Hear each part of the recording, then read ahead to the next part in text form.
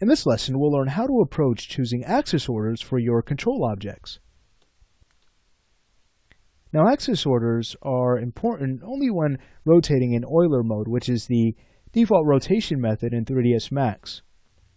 Let's go ahead and grab our rotate gizmo, and with our light control selected, we'll make sure our coordinate system is set to gimbal. Alright, let's go ahead and take a look at what happens as we start to use each rotate ring.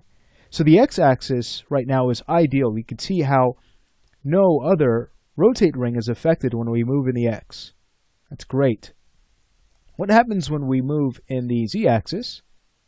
Alright, again, we have some ideal control because that drives the other two rotate rings. Now here's the problem. When we grab the y-axis, as we start to rotate that down, eventually we start to cancel out the x-axis because the y-axis is now driving that x-axis. So if we were to try to rotate in our x-axis, we'd get flipping at that point. So this is something that we always need to be mindful of. I actually find that the default rotate order, or axis order as it's also called, is great in 3ds Max.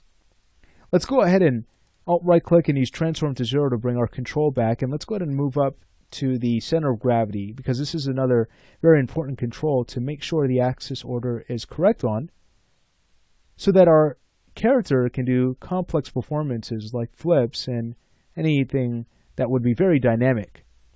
So you can see as we rotate this all over the place how well the axis order holds. That's exactly what we want. Now how do we switch this? Well, with our control selected, we'd simply go to our motion panel, and underneath rotation, we'd find our Euler parameters. And here it is. So here we have the axis order, and then these buttons here allow us to keep track of each axis. But here's what we want to bring our attention to, the axis order. So notice we have several we can choose from. Let's go ahead and take a look at what XZY does. So when we choose that, you'll see that if we go ahead and move in the y-axis, it's actually going to control the other two because that one is evaluated last. If we were to move in the z-axis, we know that that will control the x-axis. So the x, we know then, will not control any other rotate ring. So that's basically how that order works. So we start to move in any direction, you can see how this eventually will break on us. You can see as we start to twist, how that x-axis is going to overlap the y-axis instantly.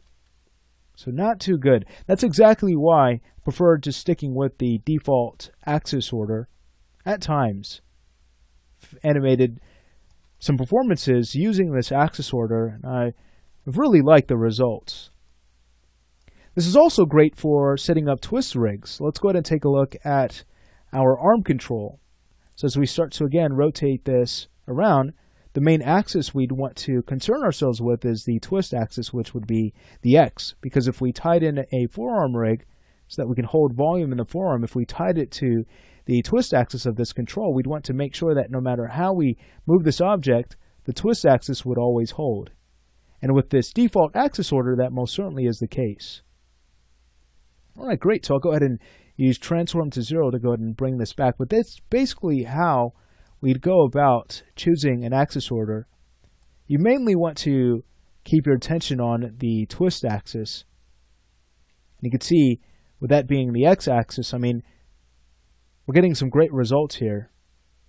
And you can move this wrist however you would like, and you'd hardly run into any gimbal lock issues. Now, we wouldn't want to do something insane and just rotate this in a way where we would never want to pose the character that way.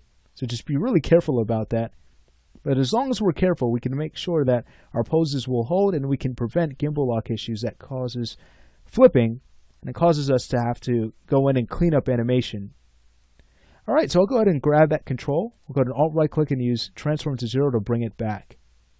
So in this lesson, we have learned about axis orders and how to choose a good axis order for your controls.